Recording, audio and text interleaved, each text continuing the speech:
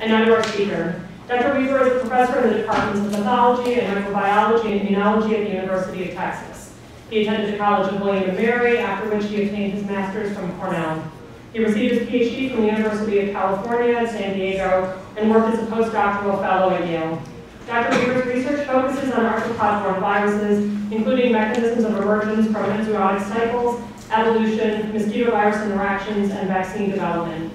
His research approaches include reverse genetics to identify adaptive mutations that mediate host-range changes, and field studies in Africa and Latin America to understand the ecology and epidemiology of emerging herpesviruses. Dr. Weaver currently serves as the director of the Institute for Human Infections and Immunity at the University of Texas Medical Branch. Please join me in welcoming Dr. Weaver.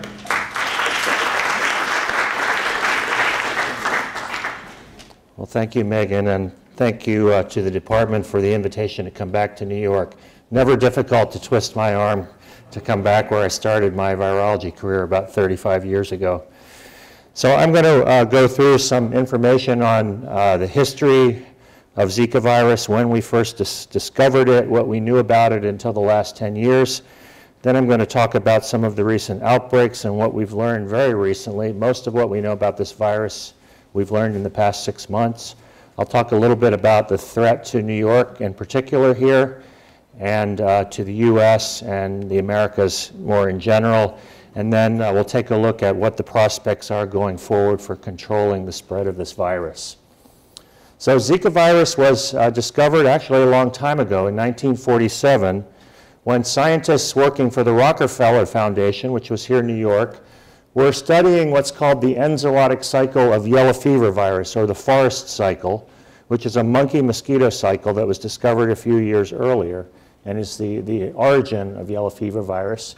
And what they did is they took rhesus macaques and they put them in sentinel cages and took them up on platforms into the forest canopy. And some became infected with yellow fever, but one became infected by a new virus called Zika virus, which they characterized. Notice that the original name spelled with 2 I's. We know so little about this virus we can't even spell it right. And this word Zika refers to the overgrown nature of the forest, at least a long time ago, and is a native African word. The first cases of Zika, though, were not diagnosed until 1952, and in West Africa, in Nigeria, where a few cases were characterized as mild dengue-like illness with fever, rash, conjunctivitis, joint pains, and other flu-like symptoms. And this remains the typical clinical picture that we see of symptomatic Zika cases today.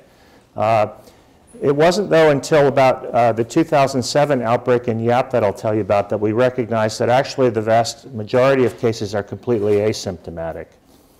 And then what's really astounding is prior to 2007, there were only 14 cases described in the literature in all of the world for Zika virus infection. So we knew very little about this virus, and we weren't very concerned about it, obviously, with 14 cases in 6 decades. But that situation changed, as I'll discuss in a moment. So my involvement with Zika virus began when I was studying these 4 viruses in West Africa. And this is a quartet of viruses with virtually identical evolutionary histories and a lot of similarities in their ability to emerge and cause human disease. So these are yellow fever virus, which you may have heard recently is causing a major outbreak in Angola. There's a severe challenge to provide enough vaccine in that location. Dengue virus, which is all over the tropics, causes about 400 million human infections per year. Chikungunya virus, which arrived also in the Americas about 2.5 years ago and has swept through the same regions we'll be discussing today for Zika, and then Zika virus itself. So working with the Pasteur Institute in Senegal in an NIH-funded project, we discovered that all 4 of these viruses circulate in an identical cycle in eastern Senegal, where 3 different species of non-human primates, potus and African green monkeys and Guinea baboons, participate as amplification hosts. And I think this was an important finding because it tells us that these viruses don't specialize on one particular species. And I think we're really just another primate and a large number that these viruses can use to give them the flexibility they need to continue circulating when herd immunity rises after amplifications. And then 3 different mosquitoes. These are all mosquitoes that live in forest habitats. And one in particular, Aedes furcifer, we learned travels up to a kilometer or two from the forest into nearby villages and regularly infects people with Zika virus. And then presumably some of these people occasionally travel to an urban environment where they encounter one of these two mosquitoes, especially Aedes aegypti and perhaps Aedes albopictus in some circumstances. And then the urban cycle can begin, where now instead of non-human primates, humans are the amplification hosts, and these two mosquitoes, which are urban-dwelling mosquitoes, can transmit. And if you start out with a completely naive population, you can have a very explosive outbreak like we're seeing now throughout the Americas. And then, most importantly, people who are either asymptomatically infected or in the incubation period before they develop symptoms often hop on airplanes, travel all over the world, and introduce the virus to new locations, and off we go with a new outbreak. So this is a phylogenetic tree of the flaviviruses. Just to point out, this is a very diverse group of viruses. They have different modes of transmission, some in ticks, some have no arthropod vectors. But Zika is found in this group up here of viruses transmitted by Aedes mosquitoes.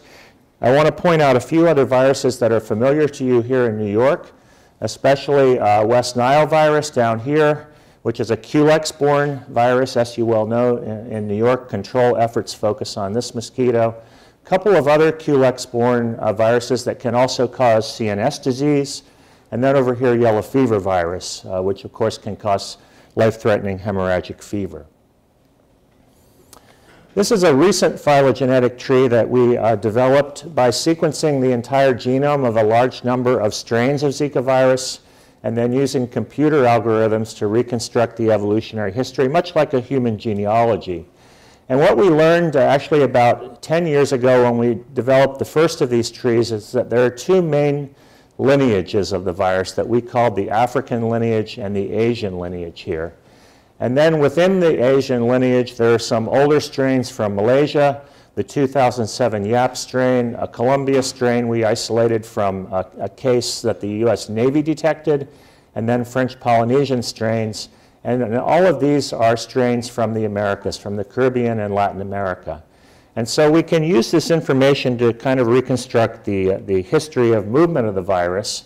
We also looked at using this kind of phylogenetic approach at the rate of evolution to see if there was something different about Zika. Was perhaps the appearance of the severe disease manifestations reflecting some rapid evolutionary change. And what we found was that the rate of evolution was really identical to that of dengue virus. So nothing unusual was happening with regard to evolutionary rates. But we can summarize this information now on this map. And color-coded here in red are countries where antibodies in animals or people have been detected over the decades in both Africa and Asia. And in orange here are locations where the virus has been detected directly by infecting mosquitoes, primates, or people. So we knew a long time ago that the virus was widely distributed in Africa and Asia. Here is the location of the Zika forest in Uganda, where the discovery was made in 1947, but we believe that the virus was circulating in Africa probably for many thousands of years before 1947 in this enzootic cycle. We think that several decades ago it was introduced from Africa into Asia, but only a few human cases were ever diagnosed there. And then the real action began in 2007 when there was a small outbreak here in Gabon in Africa, and this outbreak was transmitted by Aedes albopictus mosquitoes, which we now consider one of the two main vectors of Zika virus. But the real attention started when the virus was introduced into a naive population on Yap Island in Micronesia in 2007. About 7,000 people live in Yap. The CDC estimated that the majority of them became infected. They saw the same spectrum of mild dengue-like disease, but the majority of the cases were asymptomatic, about 80% in this outbreak. And that outbreak ended without any further evidence of transmission there. Then, probably independently again from somewhere in Southeast Asia, the virus was introduced in 2013 into French Polynesia. And this is where the real action began and the real risk to the rest of the world started, because now instead of 7,000 people, we have about 200,000 people living in the archipelago. Many French Polynesians travel extensively by air because they're isolated. And so we had a lot of people, again, about 2/3 of the population was estimated to be infected, a lot of them flying all over the region and around the world and introducing the virus into other islands in the South Pacific initially, and then into Brazil probably in late 2013. We don't know exactly what was going on between late 2013 and about the spring of last year, 2015. But beginning in the spring, a large outbreak was detected in northeastern Brazil here, and then the virus very quickly spread northward and southward into Central America and the Caribbean, and even spread across the Atlantic into the Cape Verde Islands, where an outbreak occurred late last year. So the current situation with Zika here in the Americas is updated frequently on the PAHO website. You can see that there are now 43 countries and territories with active transmission of the virus. There have been 444,000 suspected cases. This is really just making educated guesses in the absence of laboratory diagnostics. About 92,000 confirmed cases. These are diagnosed with some assays that I'll show you in a moment. 9 of these have been fatal, mainly in people with other underlying medical conditions. Again, the vast majority of people recover very quickly. It's a mild infection. You'd certainly rather get Zika than dengue or chikungunya unless you're a pregnant woman or your partner is a pregnant woman. And then in the US, we're now up to 1,825 imported cases, and importantly, 479 pregnant women in this country have concern that they may have been infected by Zika virus. So those women are being followed very carefully. And we've seen in this country 16 cases of sexual transmission. Also in our studies in Brazil that I'll tell you more about, we're seeing a large disproportion between the number of men and women being infected. Women are infected at a much higher rate than men, cannot be explained by differential exposure to mosquito vectors. So we think that there's a lot of sexual transmission going on in Latin America and the Caribbean, as well as in these travel-related cases here in the US.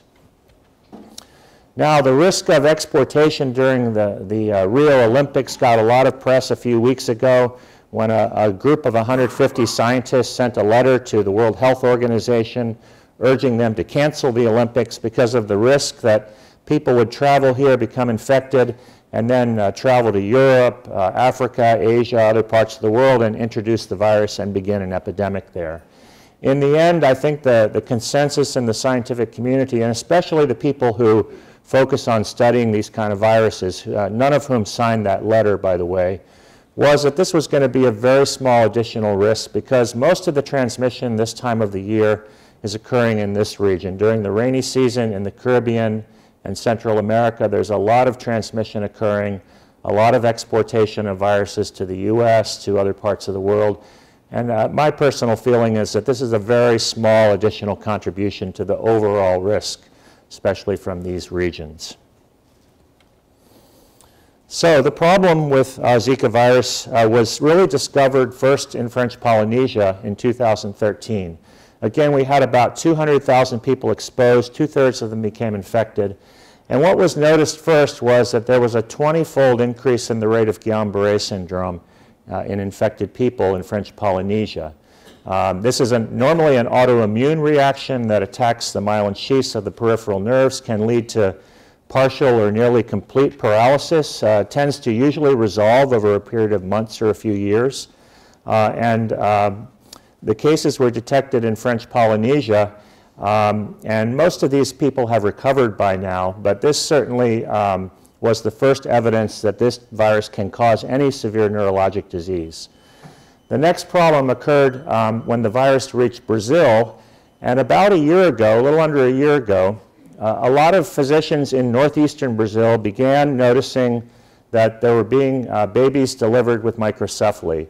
Now, normally in this part of Brazil or across the country, there are about 100 to 200 cases of microcephaly, or simply a small circumference of the head, detected each year, and those are thought to be from a variety of etiologies such as herpes viruses, CMV, and so forth. But what they saw was a drastic increase in the number of cases, and so in the past year there have been about 4,000 of these cases detected in Brazil. The number keeps changing because the threshold for making the diagnosis, that is the amount of change from the normal size of the head in these that's considered microcephaly, has become more and more stringent, because the Brazilians were noticing that a lot of the borderline microcephaly cases had no evidence of CNS disease at all. So the number is shrinking, but still around 4,000 at this point. And really what started to get attention was that these cases were all occurring at the time when Zika virus was first detected to be circulating in the region at high levels. So it was a coincidence originally, but that coincidence was strengthened by the ability to find Zika virus RNA in amniotic fluid and fetal tissues in many of these cases, or to find antibody, and I'll show you more about the details of this, after babies are born by sampling the cord blood. And at least in the group that I work with, which is the Fiocruz Institute and Yale University team, we're seeing about half of these babies are born with IgM. So this is really the first paper that described in great detail the really severe clinical picture of some of these cases. This was a particular case where pregnant women traveled to Brazil, returned to Eastern Europe, and was eventually diagnosed by ultrasound at week 29. And there was severe microcephaly with calcification seen by ultrasound. The pregnancy was terminated, and then the autopsy revealed some very severe changes, such as agyria, hydrocephalus, multifocal cortical dystrophic calcifications, cortical displacement, and mild focal inflammation. And you can see some of these bright white bands here are the calcification, which occurs both in the brain of the baby and in the placenta, shown here. And these are the gross specimens from the brain, showing the complete loss of structure on the surface of the brain here. So in this particular case, Zika virus RNA was detected by PCR in many different parts of the brain. And electron microscopy was also used to reveal Zika virus particles replicating. The genome was actually completely sequenced from PCR amplicons to show that it had a very close similarity to Brazilian strains where the infection took place. And then immunohistochemical studies to look at where Zika virus antigens occurred are shown here. The striking figures here are where the brownish red corresponds to Zika virus antigen in infected cells, and you can see here that there's very intense staining in astrocytes that extend into the subarachnoid space. In this panel D, there's staining of activated microglial cells and macrophages in the cortex and the subcortical white matter. And then on panel E here, axons in a cross-section of the lumbar spinal cord. So there's extensive viral replication and probably direct killing of cells by apoptosis or possibly other mechanisms. There's extensive changes in the development of the brain, such as the cerebral cortex in many of these babies is extremely underdeveloped. And even those that survive pregnancy and are born have a very limited cognitive ability, very, very poor prognosis for going forward. Many of these babies that were first diagnosed last fall have survived, and they're being followed very closely by studies like this one with Fiocruz and Yale. These are some of the findings from the study in Salvador with the Yale Fiocruz group, just to show you that there's a wide variety of lesions in the brain of these babies, shown here in numbers and percentages of cases that have been detected here. Now, it's not just the central nervous system that's affected by these in utero infections. Many of these babies have severe orthopedic malformations, such as clubfoot, shown here in this baby. You can also see this is one of the more severe microcephalic cases with a very shrunken head in this case. You'll notice also some changes in the appearance of the face in these babies. There can be eye lesions. These were first discovered a few months ago, and most of these babies, at least in our study in Brazil, are born completely blind. There's also extensive hearing deficits that appear to be related to damage of the auditory nerves. And there are a lot of babies that, although they don't precisely fit the definition of microcephaly, they have very small weights when they're born, and sometimes they do, sometimes they don't have microcephaly. So microcephaly is really just a portion of the severe neurologic disease in these babies. The retina can be very severely damaged. This typically occurs in the first trimester of pregnancy, not detected, of course, until after birth, when these lesions have become scarred and never recover, leading to blindness. And actually, it was just last week that the first case of an ocular lesion was discovered in an adult. This was a 64-year-old Brazilian man who complained of central vision deterioration and was shown to have unilateral acute idiopathic maculopathy. This eventually resolved, and this man's sight returned to normal a few weeks later. But we're really not looking very carefully yet at ocular lesions in adults and older children. There may be a lot more out there.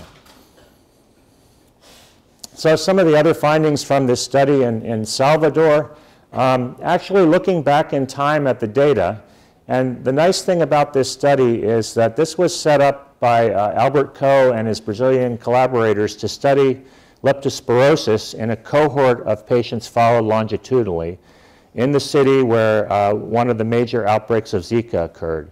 So these patients were followed prospectively. They were subject to frequent diagnostics, so even some asymptomatic cases were diagnosed, and the patients were very carefully monitored and had very good clinical records. And so looking back at the epidemiologic data, it actually looks like there was some microcephaly appearing as early as April 2015. This would have been consistent with infections occurring in late 2014. The burden here was very high during the epidemic period, and this is a slum area, one of the favelas in Salvador, so it may not be representative of the entire city, but about 10% of the births coming out of this cohort had microcephaly attributable to Zika virus infection. But the clinical picture was not completely explained by the laboratory findings. Only about half of these cases had evidence of virus in the blood or in the amniotic fluid or other tissues by RT-PCR assays. This could possibly explain by compartmentalization of the virus or low assay sensitivity, although this assay is pretty good with its sensitivity, or possibly difference in the pathogenesis of stillborns versus live births. And then IgM antibodies were detected in about half of these newborns with microcephaly versus about 2% of newborns without microcephaly. So there's a very strong association here between Zika virus infection and the appearance of microcephaly.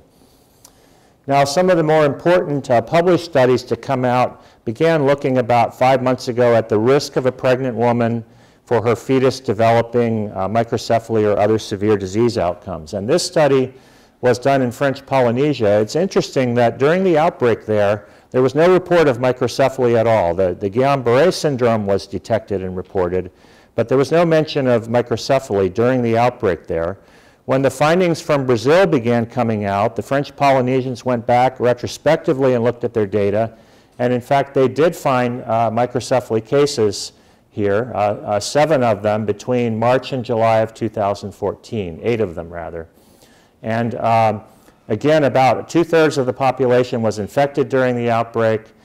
They reported that the timing of these cases was best explained by the highest risk being during the first trimester. And this was the dogma for at least a month or so, was that this was mainly a first trimester infection risk. And they estimated, based on some modeling with these data, that the overall risk to a pregnant woman who became infected for her baby developing microcephaly was about 1%.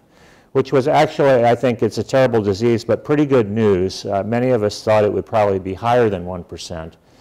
And, but they could not rule out, based on this small sample size, that other trimesters also imposed risk. The second paper that came out about a month later came from a study of women in Rio de Janeiro, a Brazilian group here, and they detected a larger number of cases by ultrasound. And what they found was something quite different. If you look at the graph here, this is the gestation period here and the number of cases with any kind of CNS disease. And what they found here is you can see cases occur throughout the period of pregnancy, not just here in the first trimester, but even late during third trimester. So they noted a lot of different kinds of problems in these fetuses, in utero growth restriction with or without microcephaly, ventricle calcifications, other CNS lesions, abnormal amniotic fluid volume, or cerebral or umbilical artery flow. So a lot of different clinical pictures here and throughout pregnancy based on this.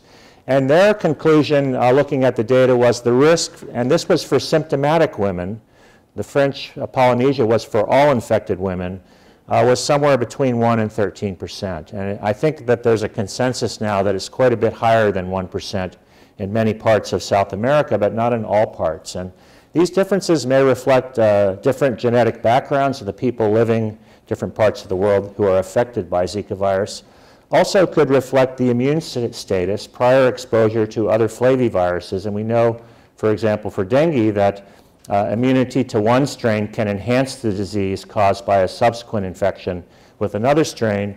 And findings like that are now being reported in vitro for Zika followed by dengue and dengue followed by Zika. We don't yet know from in vivo studies.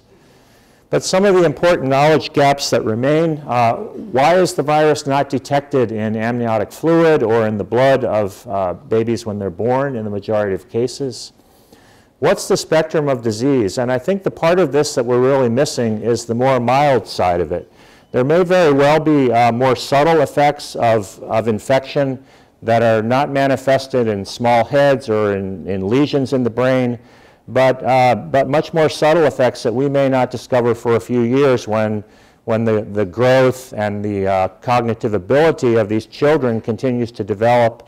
We may see some problems with Zika infection that could not be diagnosed early on in these babies. So that could, what we may be seeing is just the tip of the iceberg here.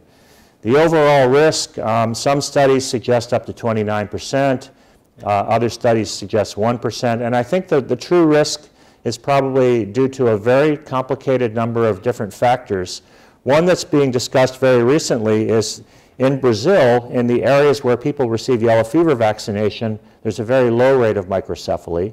And in Colombia, where most people are yellow fever vaccinated, there is a very low rate across the country compared to Brazil. And it may be that yellow fever vaccine offers some partial protection against severe Zika infection. We're looking at that hypothesis now in our group using a mouse model for Zika infection. So why did all this severe disease start happening after Zika virus remained obscure for many decades and there was no evidence of anything other than very mild disease? Well, in my mind, there are two main hypotheses that can explain this.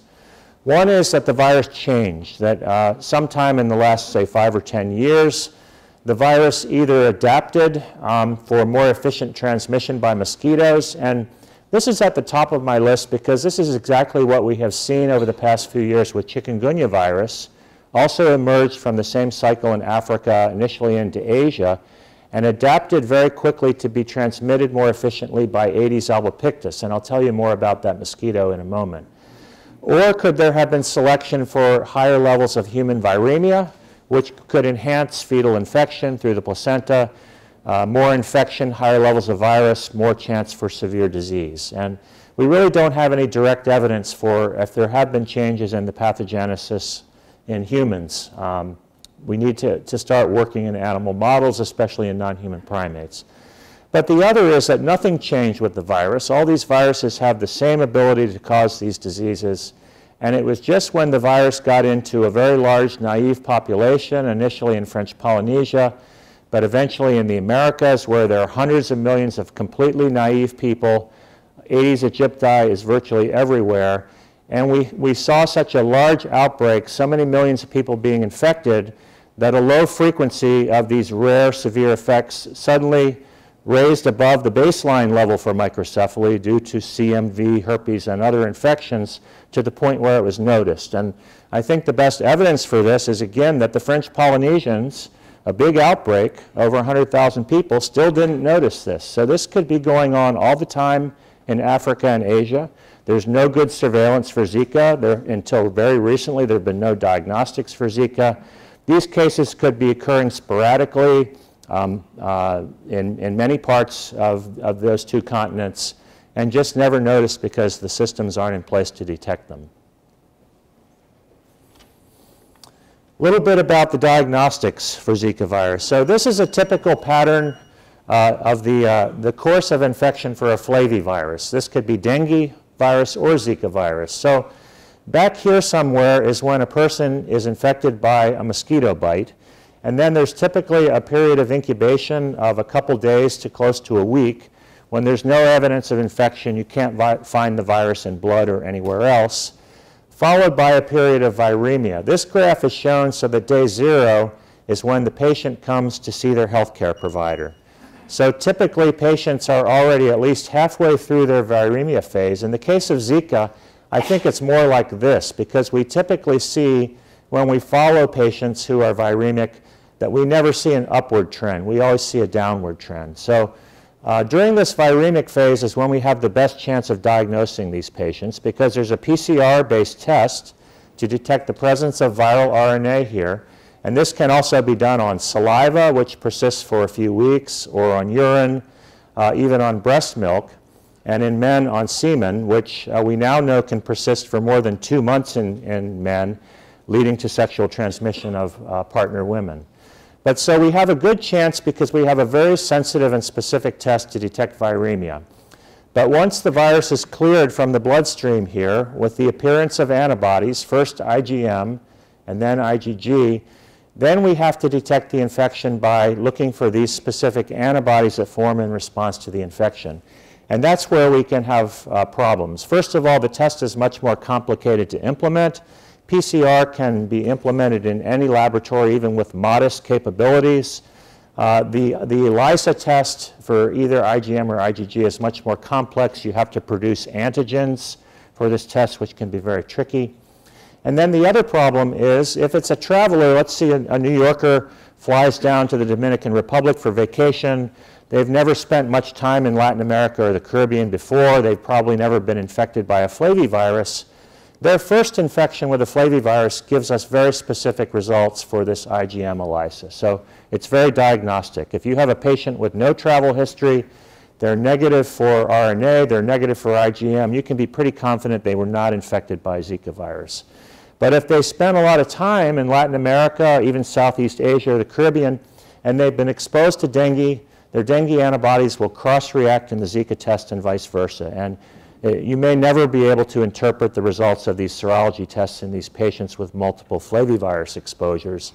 And then you're left really at the end here not being able to tell your patient whether or not they were exposed to Zika virus, and all you can really do is monitor them carefully by ultrasound if they're pregnant, or counsel them if they're a man to avoid transmitting to their pregnant partner through the use of condoms or abstinence. Now for diagnosing the fetus or the infant, during the viremia phase, sampling amnios and amniotic fluid during the later stages of pregnancy is a very good way to detect with the same assay the presence of virus. Or if the baby is born with virus in the blood, it can be detected by this method. Now, IgG assays in the baby are probably useless because that is transported across the placenta from the maternal blood supply, but IgM is not. So the chance that that fetus was infected by another virus is almost 0. And so IgM can be very specifically diagnostic if you sample cord blood and find it in the infant at birth.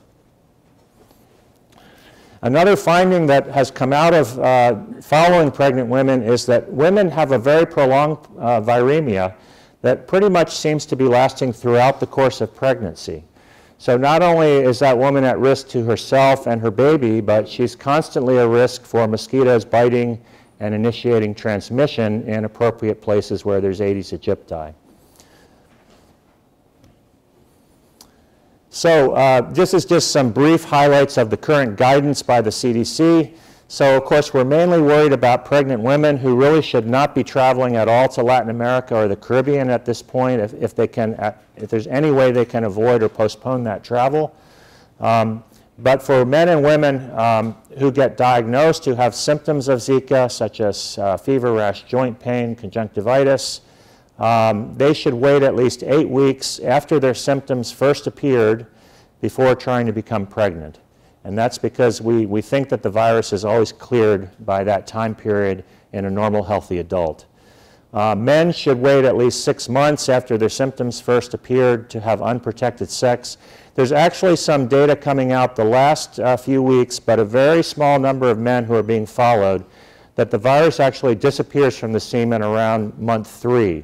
So it may be that this can eventually be reduced, this recommendation, but right now it's a good idea to play it safe and recommend at least 6 months of protection. And then for asymptomatic patients, this is the real problem. They should wait at least 8 weeks after possible exposure if they travel to an endemic area. And men who traveled, did not develop symptoms, should consider using condoms and abstinence for 8 weeks. It's sort of a compromise between the 6-month symptomatic patient and a shorter one here. And that's mainly based on the fact that the data are showing that most of these men who transmit to a female partner have symptomatic Zika infection. They have a rash, conjunctivitis, fever, and so forth. So I want to talk a little bit about mosquito vectors, because really our only hope to control Zika virus the next year or two, I would say, is by going after these mosquitoes. So there are 2 mosquitoes that appear to be important vectors of Zika virus. Aedes aegypti here. This is a mosquito that originated in Africa, spread all over the tropics many centuries ago on sailing ships. And then Aedes albopictus, which originated in Asia and only very recently was introduced to other parts of the world. 1985 into Houston, Texas was the first detection in the Western Hemisphere.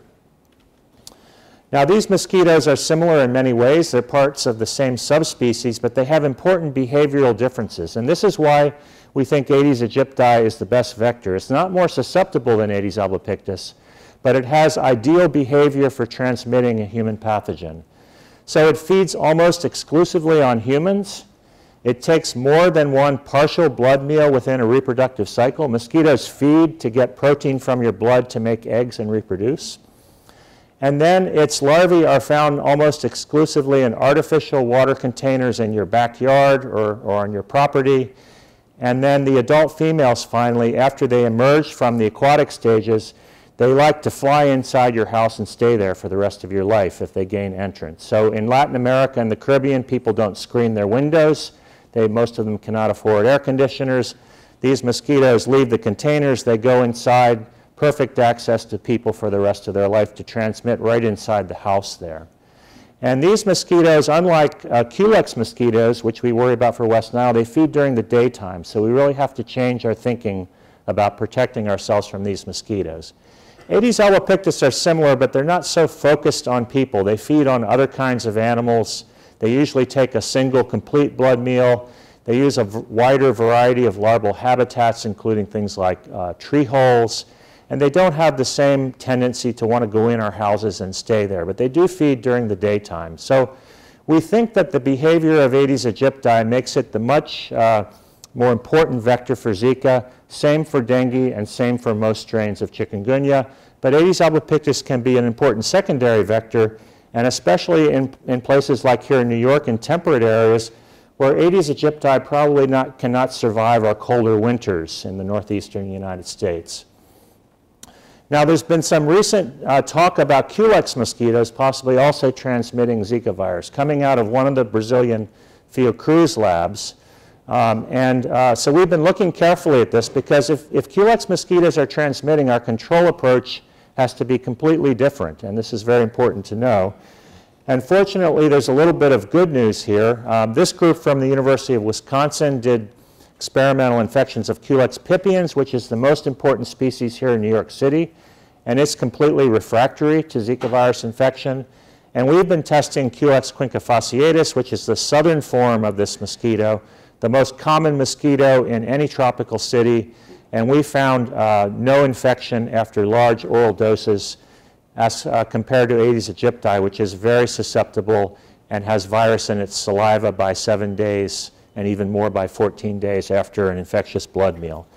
So the good news is that Culex, at least here in the United States, are probably not mosquitoes we need to worry about for Zika. Also, the first outbreak in southern Mexico, which we studied with the Mexican health ministry there, We collected mosquitoes right in the homes of infected people who were diagnosed locally at a clinic, and we found large numbers of Aedes aegypti infected, very high infection rates in these 2 different cities.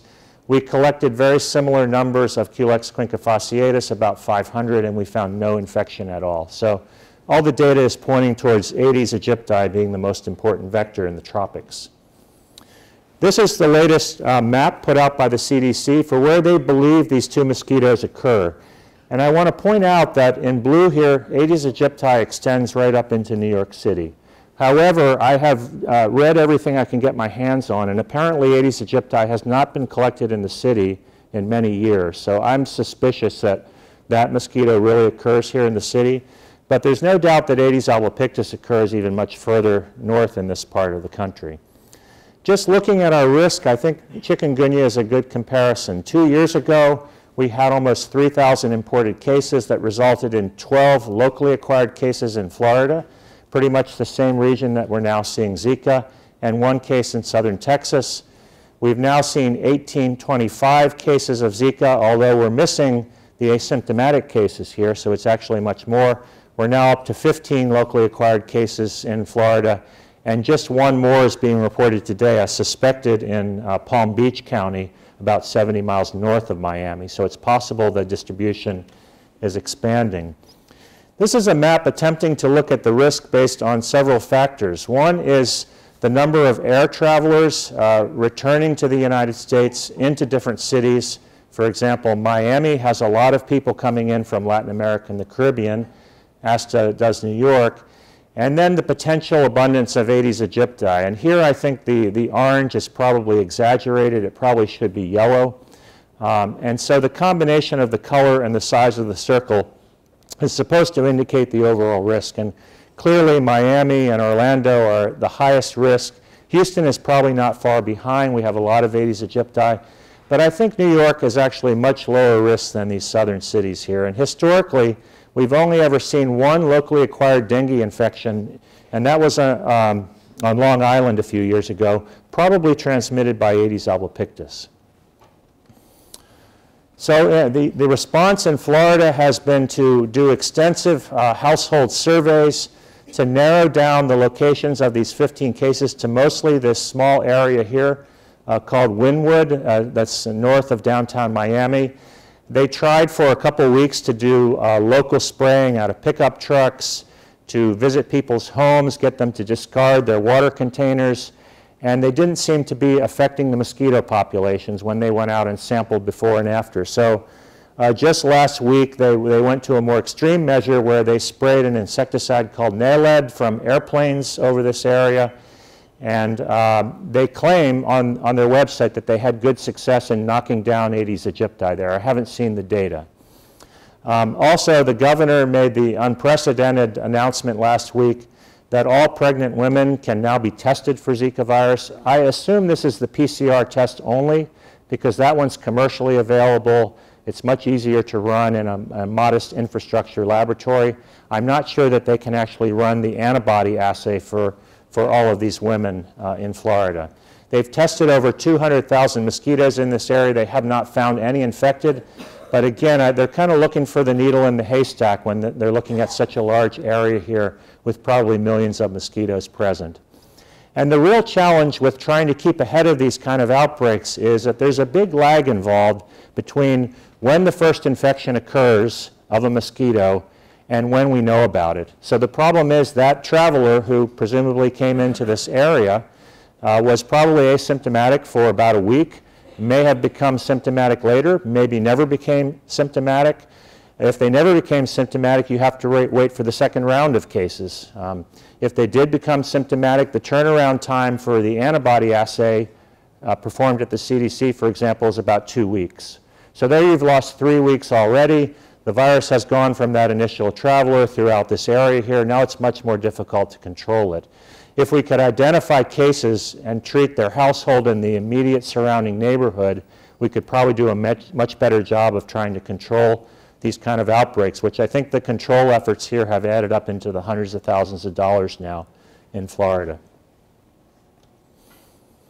So what are our prospects for controlling this outbreak? And unfortunately, I'm going to add chikungunya here because there's still a lot of chikungunya in Latin America, not so much in the Caribbean.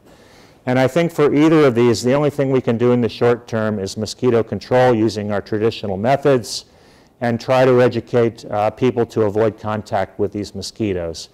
In the long term, I think we can develop therapeutics, something like immune plasma, which has been used to treat chikungunya-infected pregnant women because there is infection during childbirth that can lead to very severe cases of chikungunya in infants. And then if a drug could be developed that was safe to use in pregnant women to prophylactically treat pregnant women living in endemic areas. But I think ultimately a vaccine is the answer for chikungunya and for Zika. For chikungunya, we're a little bit ahead of Zika. There are 2 vaccines in phase 2 trials now. For Zika, there are several in late preclinical and a couple that just entered clinical trials. But there's good news and bad news for developing these kind of vaccines. The good news for Zika is we now have mouse and non-human primate models that should be useful for testing these before people. And we have a lot of experience with other flaviviruses developing vaccines in a wide different range of methods. The bad news is that there are some bioinformatics studies suggesting the possibility that amino acid sequences in Zika virus proteins may have certain commonalities with human proteins and trigger an autoimmune response that could lead to Guillain-Barre. This would turn out to be very difficult to overcome for vaccine development, of course, no matter what the platform involved was. There may be immune enhancement if we immunize people for Zika. Could they get more severe dengue in the future? And then identification of sites for phase 3 clinical efficacy trials. This is a major challenge because I'm afraid that by the time we're ready to do these kind of trials in a couple years from now, the outbreak will have peaked. We won't see a lot of incidents in many parts of the Americas. It'll be very difficult to find a good spot where we can immunize a relatively small number of people and show protection from disease. And that's where we already are for chikungunya. And none of these companies that have produced these diseases know where to test them at this point. So about 40 vaccines at different stages of development. 2 of them have started phase 1 trials. One by Invio is a DNA vaccine delivered by electroporation. You get a little needle with a little current into your arm. Apparently it's a little bit disconcerting to have one of these, but they're tolerated okay. And then this is a pressure-based system for this DNA vaccine developed in the NIAID intramural laboratories. And then there's one not far behind that involves simply inactivating wild-type Zika virus to use like we do for hepatitis A vaccination. So I'm going to finish it up there, just mentioning a few of the people who did the work I showed you. My research group in Galveston, I especially want to mention Shannon Rossi, who developed our mouse model and has done a lot of experiments, including looking at ocular lesions now in these mice, which appear to reproduce what we see in people. Bob Tesh, who runs our reference center, along with Nikos Vasilakis. 2 students, Chris Roundy and Sasha Azar, have been doing all the mosquito competence experiments. And then this is the Fiocruz group that we work with, led by Alberto Costa here. And Albert Coe is not pictured in this particular photo, but he works at Yale University in the epidemiology department. So I'm happy to take any questions you have. Thank you.